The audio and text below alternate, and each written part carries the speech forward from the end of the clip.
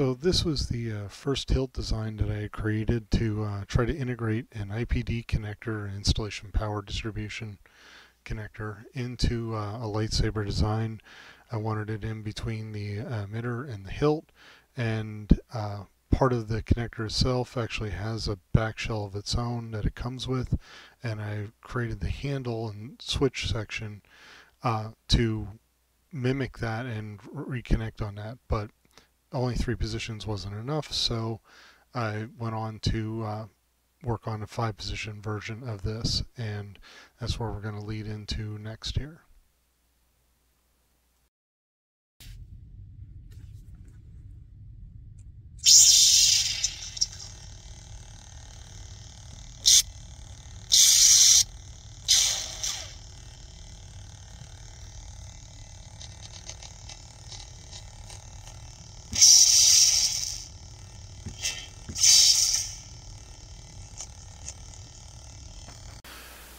And so this is the new prototype using the 5-position connector.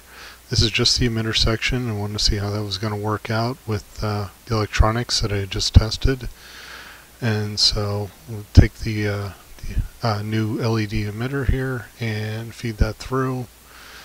Get the wires fed in there. It's got all the resistors built in to that point there. And we're going to bring those through and connect them to the back side of the IPD connector. So this is all push-in technology. It usually works really easily. You just push a ferruled wire or a solid wire into the connection point, into the termination. But with this, the wires are too small, so they don't have enough rigidity to push in past the spring mechanism. So once they're all connected there, we'll screw this onto the IPD connector like it would normally be panel mounted into a fixture or onto a cabinet. And then for fixing the blade in place, I chose one of the cable glands. We use these for capturing cables going into connectors or into cabinets to seal them up.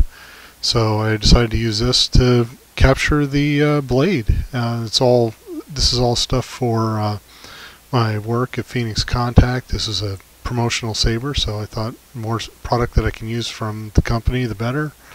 And so that locks that in. I found out later I wrenched this down once. After that, I just went by hand and tightened it up from there. And then we'll have all the wiring plugged in there, all the at least test wiring, and put the battery in and fire it up and see how it goes.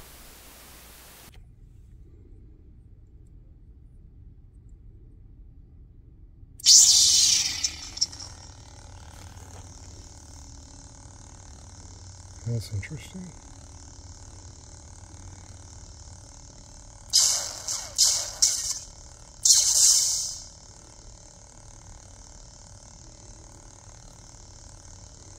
All right.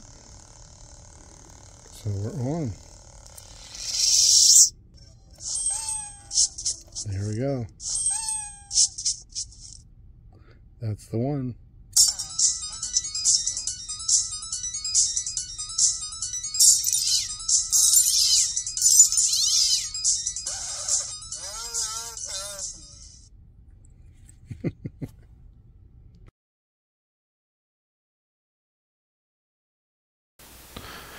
And so this is the test setup that I had for the wiring. I just wanted to get everything kind of put together there, and I wanted to have one connector that would allow me to do a quick disconnect of all the different wiring that I had going on. Board in the speaker, board to the battery, all that there. And then I finally replaced it here with these PTSM connectors that are another spring type contact. Doesn't need any screws or crimping or anything. And I use that for all my different connections: battery, speaker, LEDs, switches, all that. And so you're looking at this here with it finally wired up and connected through, so that everything's kind of the way I wanted it to be there for the most part. That's how it ended up. And all those connectors are easy way to disconnect and pull everything apart if I need to work on the inside a little bit. And then I 3D printed a carrier for the board and the battery holder.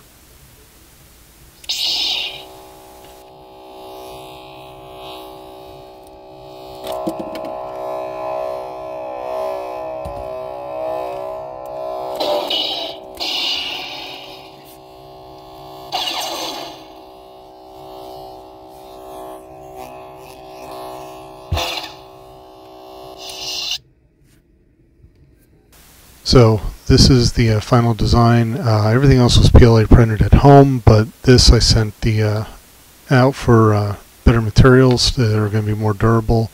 The handles, glass-filled nylon, and the pommel and emitter section are actually aluminum-filled nylon. And so I replaced the 5-position permanent connector, fixed connector, with this disconnect that is a push-to-lock, twist-to-unlock. So now I can take this and just pop it together.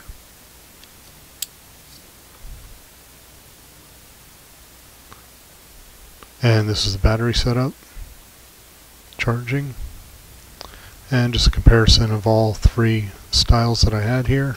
The original with the disconnect, this one here with the fixed IPD for permanent connections. Connect the back shell right on there directly, and that was the old prototype, and this is the final design with the disconnect.